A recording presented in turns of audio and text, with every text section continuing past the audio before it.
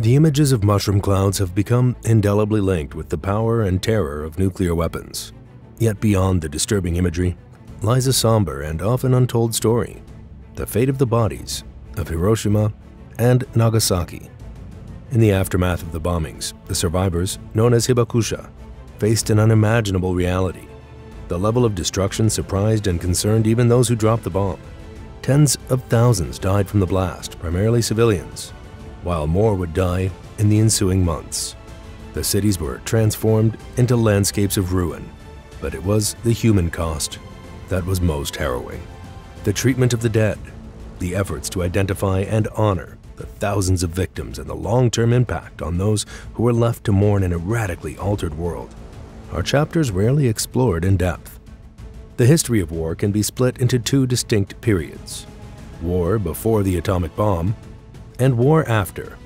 The world's first atomic bomb was dropped on Hiroshima on August 6, 1945, and the destruction would shock even those who designed the weapon. Roughly 45,000 to 75,000 died from the blast, while similar numbers again would succumb to their injuries within the next few months. Many cities were bombed into oblivion during the war, but what makes Hiroshima and Nagasaki special is that they were both obliterated with a single bomb. These two bombs, named Little Boy and Fat Man, were the first atomic weapons ever used in action. The two cities had been largely untouched throughout the war, and that is why they were chosen specifically, so the effects of these new weapons could be accurately observed. Early in the morning of August 6, 1945, the American bomber Enola Gay dropped Little Boy, which exploded just above the city with a force of 15,000 tons of TNT. The city was engulfed in light and then plunged into darkness. Over half the city was destroyed and tens of thousands were dead. 3 days later, Fat Man was dropped on Nagasaki.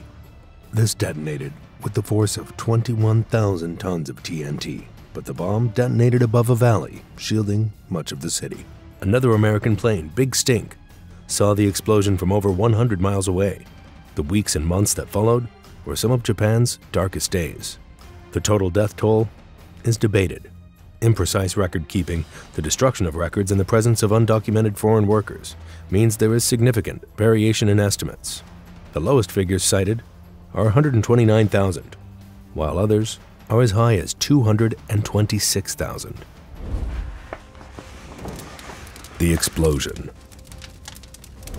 Thousands died in the explosion, vaporized in a flash of light. The heat was so intense that a man sat on a step, had his shadow etched into the stone he was sitting on. His body was quickly disintegrated, melted down layer by layer until all that was left was his charred skeleton. Tens of thousands died in this way. Their flesh and organs melted in an instant, like wax dripping off a candle. The lucky ones were those at the epicenter, for whom everything would have merely turned black. Those in the outer reaches of the fatal zone faced unimaginable pain. Many were burned to death from the intense heat, with 50% of the initial deaths being from nuclear flash burning.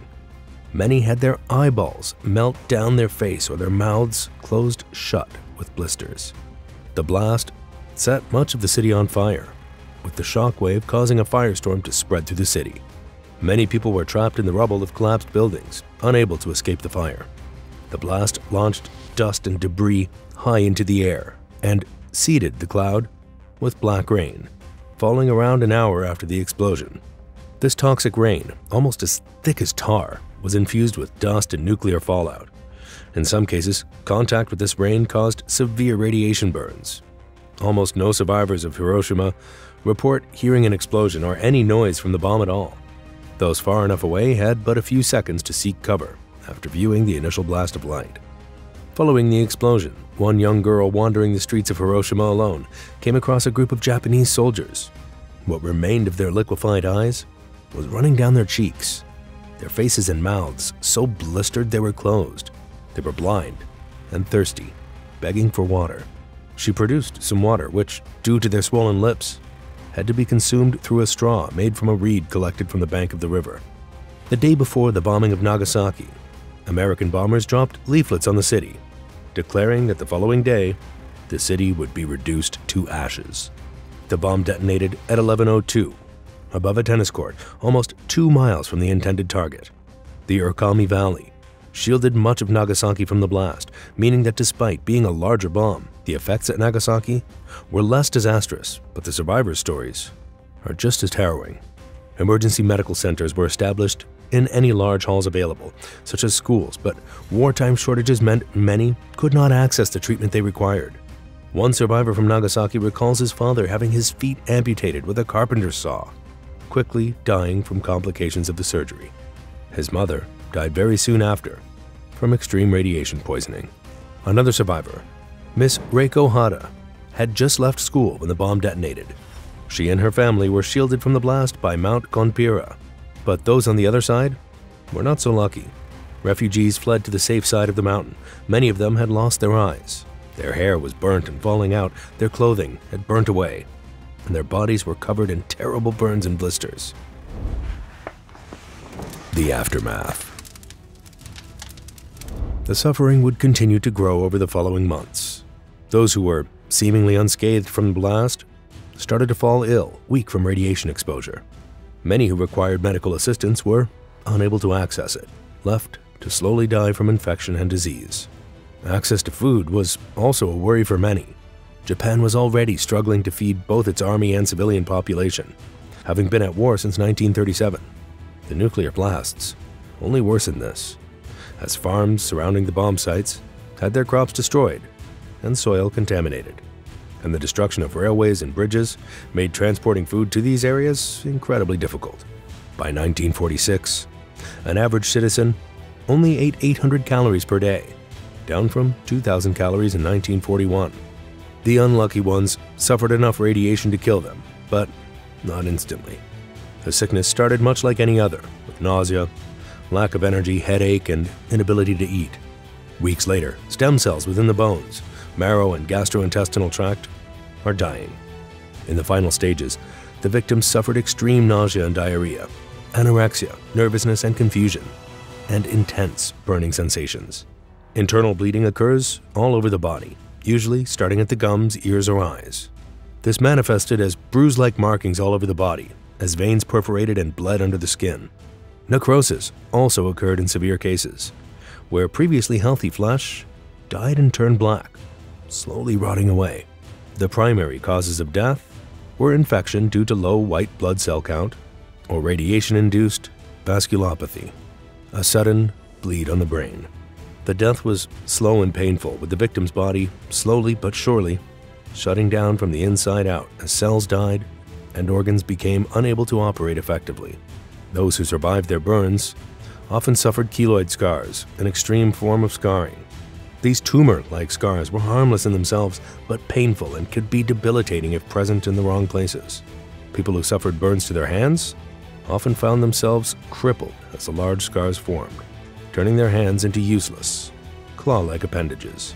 Keloids on the knees or elbows could also cause disability, as joints become incredibly difficult to move. Invisible scars also formed as people suffered the mental trauma of experiencing such destruction, the loss of family, friends, and their homes. Kiyoshi Tanimoto was a Christian minister who, when running through the city in search of his family, was forced to ignore the cries for help from those stuck in the rubble. The thought that he had abandoned those who called for his help haunted him for the rest of his life, eventually motivating him to dedicate himself to helping survivors, especially children. After the explosion over Hiroshima on August 6th, up to 6,500 children were orphaned instantly, left to fend for themselves in the husks of their once peaceful and happy city. Some of those children were sent to live in often unhappy orphanages, while others lived on the streets. Orphans of the atom bomb.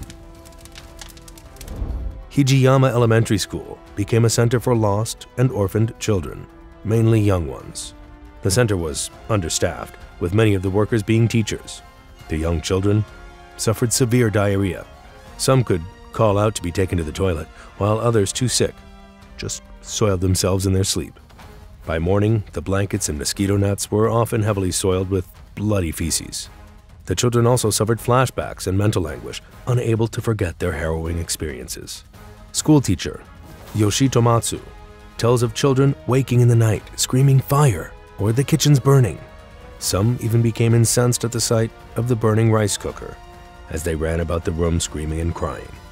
Parents arrived day after day looking for their lost children. Some were reunited, but for many, their parents never came. The diarrhea and anemia caused the children to grow thinner every day until they died. Many died without their names ever being known. They were cremated and buried in the schoolyard, and hungry dogs prowled around the premises, rummaging through what remained. The children forced to fend for themselves in the streets camped at the Hiroshima station. They earned their meager living by shining shoes and providing other small services. They found ample customers amongst the new American occupation troops. These children were often shunned from wider Japanese society, as rumors spread that they were diseased and contagious. Starvation forced many of these children into petty criminality. They formed gangs of 5 or 6, robbing female and elderly street vendors. One child would steal an item and run, causing the vendor to chase him. And while the stall was unsupervised, the other children would take anything they could carry. Smaller children were at the mercy of larger and older boys who would even steal food straight from their mouths, grabbing their necks to prevent them from swallowing.